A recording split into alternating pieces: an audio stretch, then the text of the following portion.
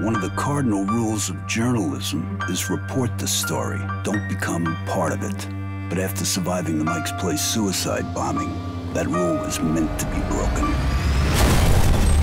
The Tel Aviv promenade was once again the scene of blood and ruins as a suicide bomber blew himself up at Mike's Place. Jack Baxter was badly wounded in the attack and is still in hospital. Josh Fowden was in the middle of shooting a documentary film about the pub at the time of the blast. Do you want to make a statement? Well, it's in the last sermon of the Prophet Muhammad. We've been on this thing for 14 years. I want to know how people become radicalized. We're gonna go out with this documentary to find out what is going on among refugees, the whole refugee situation. We're headed to England, and we're gonna meet with the families of the two guys who tried to take us out. You're just gonna show up at their door? To be honest with you, I don't even think they'll want to meet us. Why would they?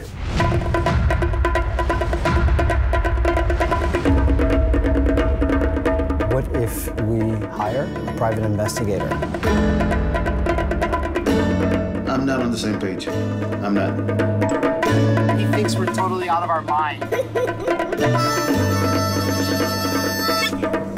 Hey, the Taliban don't play music, you know what I'm saying? I play piano and pray in the mosque, but I am not terrorist. I know Islam and I know Beethoven. They really believe they're doing what God wants them to do. You gotta watch your ass. This is red alert. They almost kill you and you... How is that possible? There was a terrorist attack in England last night. Oh my God. This cannot keep going. The Prophet Muhammad, peace be upon him, said in his last sermon, all of the practices done in the days of ignorance are now under my feet. We're gonna drop a pebble in the pond and see what happens.